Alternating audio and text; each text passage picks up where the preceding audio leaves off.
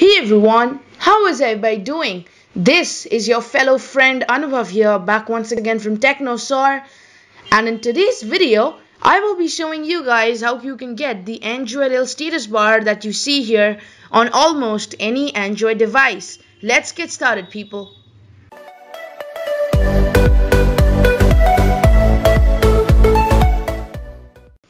Now, in order to do this, you will need to have root access as well as Xposed installer installed. If you have any problem installing the Xposed installer or you don't know what it is, hit me up in the comment section and I'll be sure to get you out. Now, once you have Xposed installer installed, head over to the download section and search for something known as Xtana. I already have it in here. It's this one, the one right below. You can see this Xtana.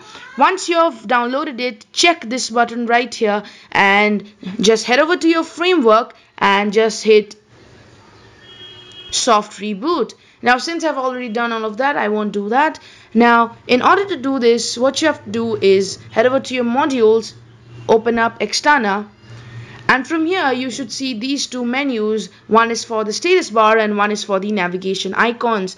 Now, there are a lot of status bar icons which you can see, including the LG G3, Sony Xperia and many other manufacturer or OEMs. But what we want here is the AOSP L, or in short Android L. Now you will see the status bar which I have right up here, and from the navigation bar you can also choose Lollipop if you have navigation icons over here if you are using a Nexus device.